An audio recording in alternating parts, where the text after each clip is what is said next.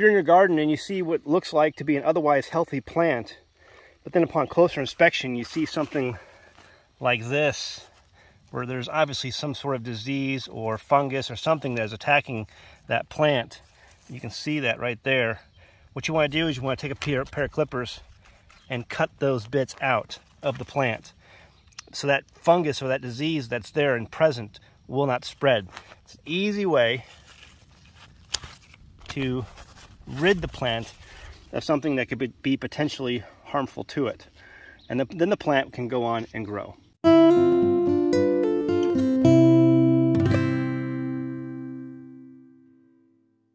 So I thought I'd come out here today and talk about gardens for a little bit, and just kind of give you some of my struggles and give you an update. Every year, I've said this before, you're going to deal with different things, pest pressures, different fungus diseases, you know, four-legged pest pressures or insect pest pressures, and the season's not over yet. This year, I haven't really had a lot of pest pressures, haven't had a lot of disease. I think the biggest challenge so far this year has been water. Usually in the springtime, we get about 50 inches of rain a year, give or take. Maybe probably a little bit more than that. And this year, like in the spring, normally there are usually a couple of times where there's a week of just straight rain, where you're going to get like 5 or 6 inches in a week, maybe 5 inches in like 2 days. I remember one time, there was like 5 inches in a 12-hour period. We didn't get any of that this spring. Usually there's a couple of times where you get that week's worth of long rain that by the end of the week, you're just like, please let it stop. You've got cabin fever and you just want to go out and do stuff. And it's just, especially on a homestead, everything's a muddy mess. And so that end of that week, you're just ready for it to stop raining. But that rain, what that does, it fills up all your watering tanks, all your storage areas for your water. And so we didn't get any of that this spring. None of it. We didn't have one experience like that. Usually that happens every year. Instead, we got a thunderstorm here, we got a thunderstorm there, you know, an inch of rain here, an inch of rain there, and our water is, at least in some areas, is severely lacking. That's the challenge that we're facing right now on the homestead. As far as my garden water, I've got over 1,000 gallons worth of water stored up for the garden, and those tanks are basically full. We have some other storage tanks that are full on the homestead, but as far as the tanks that I have for my house, because we're in constant use of those, they just didn't get filled up this spring. After a winter, because winter can sometimes be a dry season, even though you get snowfall and things like that, you don't get a lot of rain. Usually the rains are spring and fall. In the spring, we just did not get our fill up. Usually every year we get our fill up, and our tanks are overflowing in the spring. Just didn't happen. So that's the issue right now. But it seems like so far for the garden, we're going to have plenty of water for the garden. We're getting ready to go into July and August, and those are usually the months where we struggle the most with dry. Okay, no rain, you know, blazing sun, and thankfully I have enough water, I think, for my garden to get through those 2 months, July and August. And then September comes around and you start getting rains again going into October. But that's really the challenge so far this year. I have not had any deer problems. I haven't had any groundhog problems, or, you know, I have had a couple times where an armadillo's rooted up a couple things, but nothing like, no plants. You can just tell he's kind of rooting around in the area. But, and I've killed 2 so far, but I know there's like 2 or 3 more out there. Anyway, that's kind of been our challenge this year for the garden. Let me know in the comments where you are at in your garden.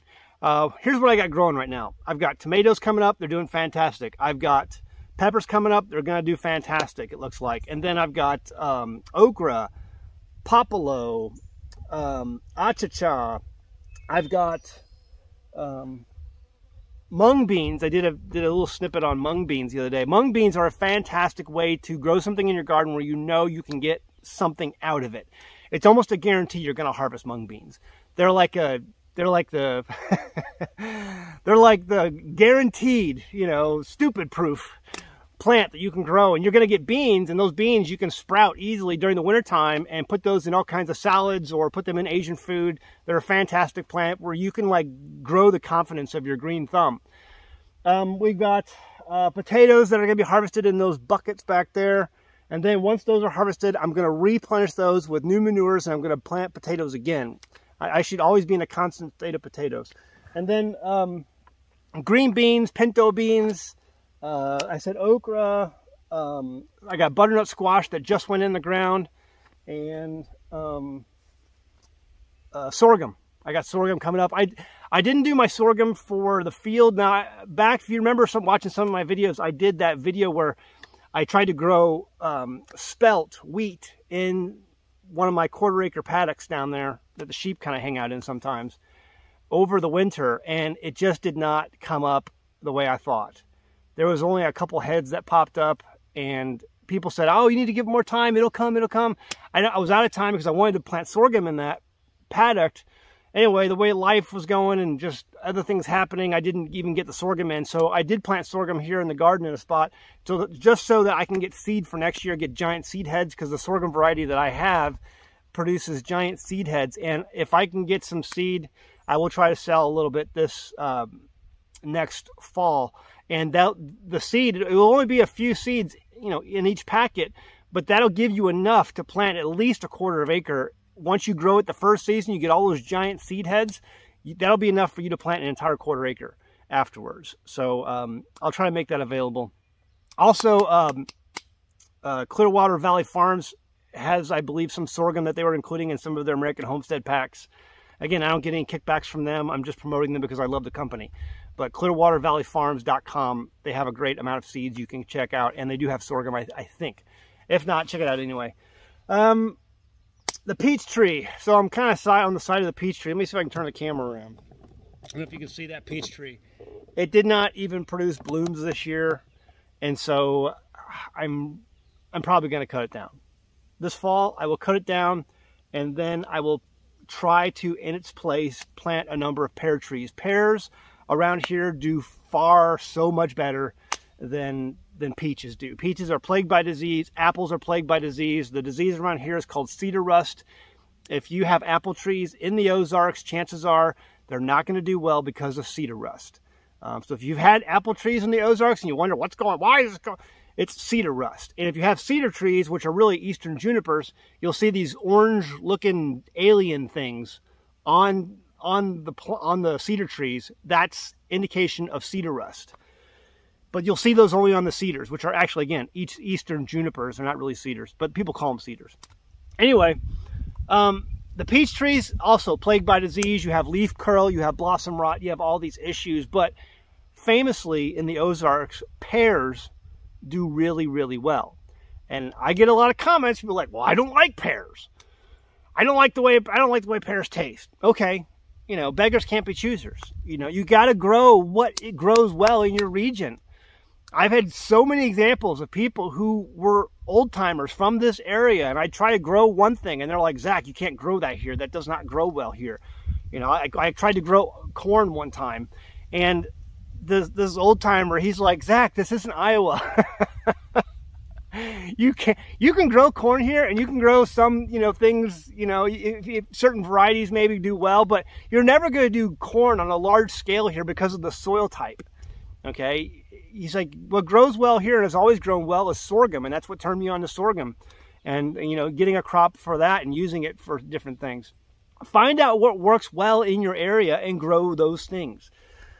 My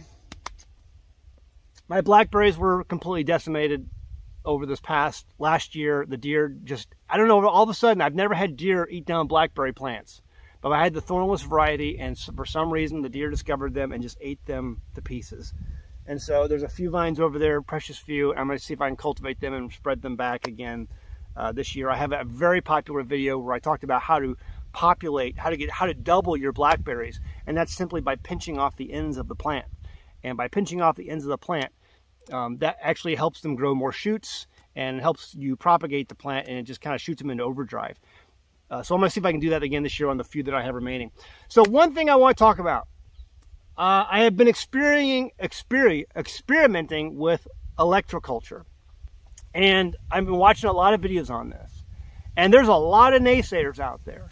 A lot of people who say this is voodoo science, that it's a bunch of nonsense, and you know, you must be into witchcraft and crystals and voodoo culture and all this. Electroculture is voodoo culture. Let me just say that I have noticed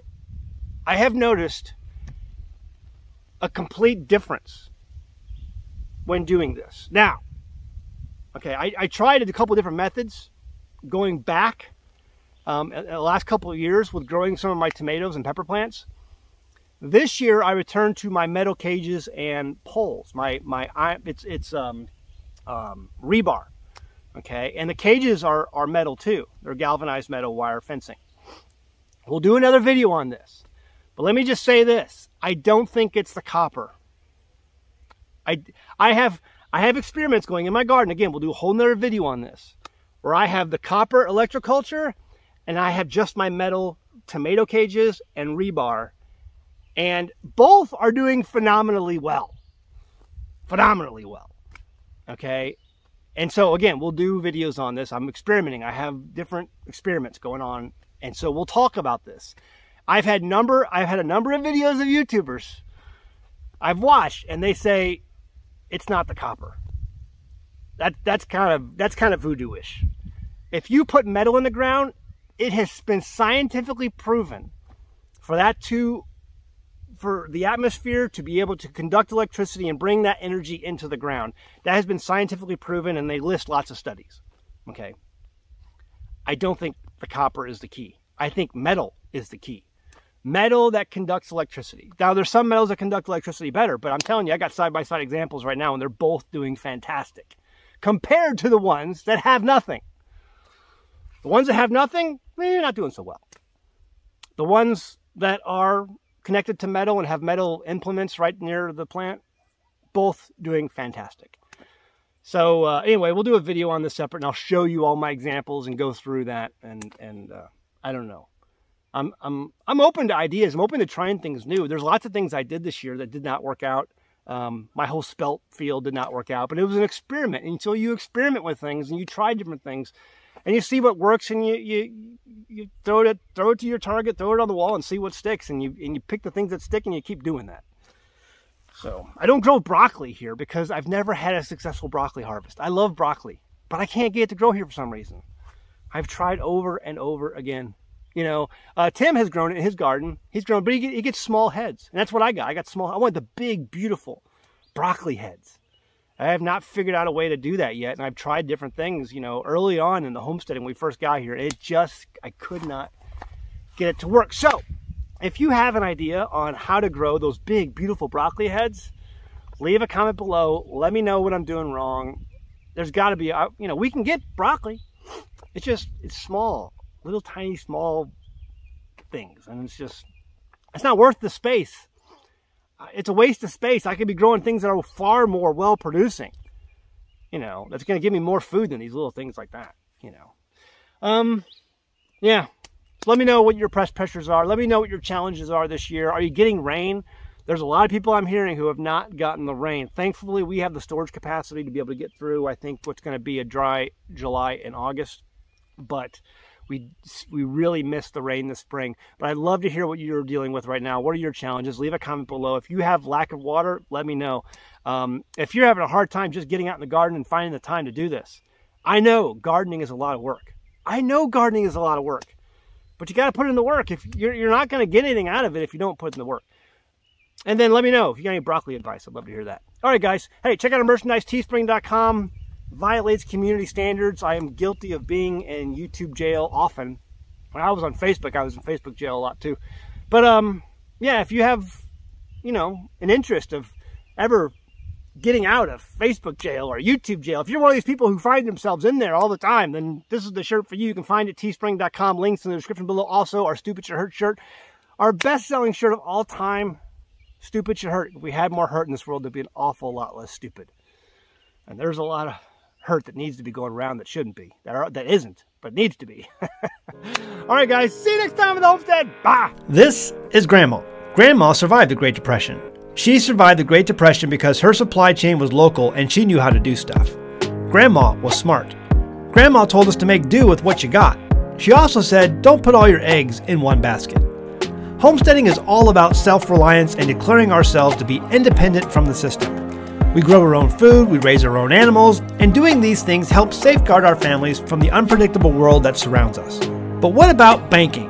I love being my own power company, but what about being my own bank? Right now, our country is over $30 trillion in debt and rising. The Fed keeps printing money and the Congress won't stop spending money.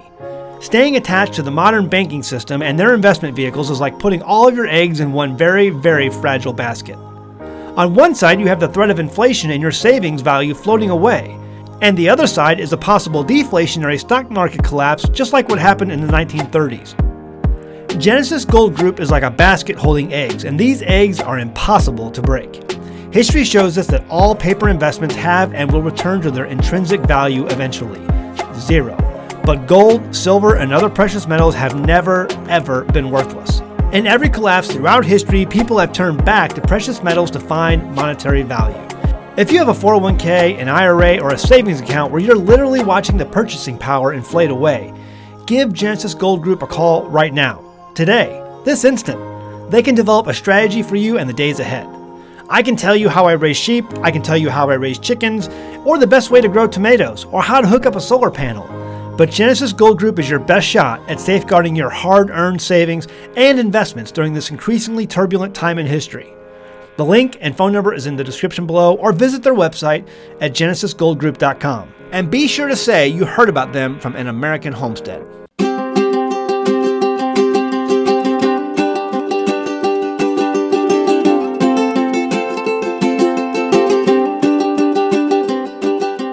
Hey guys, did you know you can become a patron of An American Homestead? They get access to private videos, and we send them gifts from the homestead that we make here on the homestead.